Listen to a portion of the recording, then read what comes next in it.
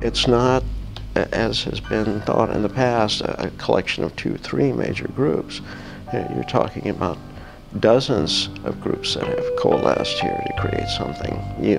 The real history of Louisiana is very messy. A small but hardy people that came into being in the New Worlds, was cruelly removed from their homelands, scattered to the winds, and regrouped in Louisiana. That's a much easier and much nobler story to tell than the full picture. Il faut expliquer l'origine du mot cadien. Et l'origine du mot cadien prend racine dans cet héritage acadien.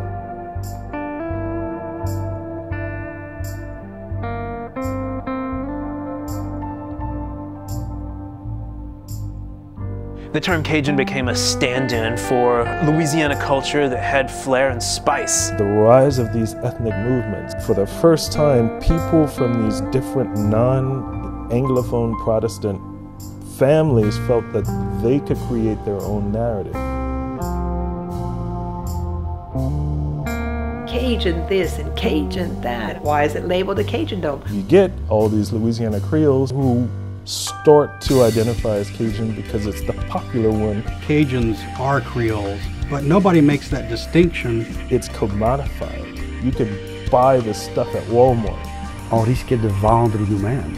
We all know it has been a marketing tool. They're appropriating and relabeling it Cajun, which whitens it.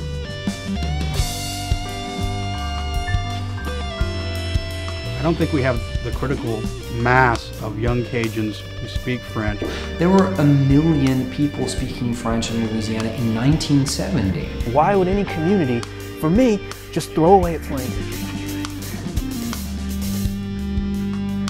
Qui a le contrôle de son avenir?